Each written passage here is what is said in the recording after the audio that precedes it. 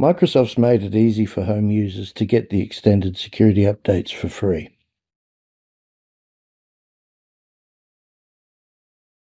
You'll need to sign in with a Microsoft account to activate it.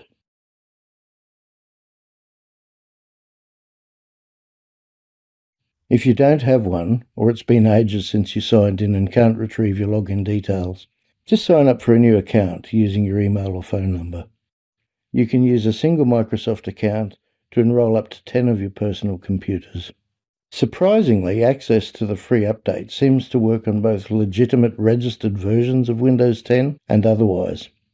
I tried it on another computer. When you go to the Update and Security tab, you'll see either above the Check for Updates button or on the right a whole lot of info links. You can learn more about enrolling for extended security updates and, in fact, updating to Windows 11. Before you can sign up, your computer needs to be ready. If it isn't, the option to enroll won't even show up. Once you've enrolled, click Apply or Next and then restart your computer.